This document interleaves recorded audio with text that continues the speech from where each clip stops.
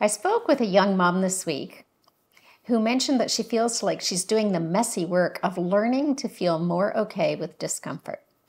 She sometimes feels like she's living in this little ecosystem, she said, doing the work of trying to deeply understand her children, help them discover their place in the family and in the broader world, helping them figure out how to love others well.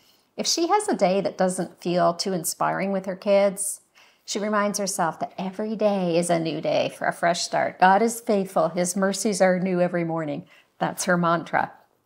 I remember those early days and the discipline it often took to keep putting one foot in front of the other. It's hard, isn't it, sometimes? And woven through all of that is the teaching and training that goes along with raising little ones. It never happens in a vacuum. It happens at a friend's house, at the dinner table, in the car, rarely at convenient times. Teaching and training takes discipline. And when I was tired of trying to be consistent, I always appreciated a verse of scripture, especially the last part of the sentence in Proverbs 29:17. Discipline your children. You'll be glad you did. They'll turn out delightful to live with. Keep up the good work, friends, of helping children discover their place in the family, the world, and learning to love others well.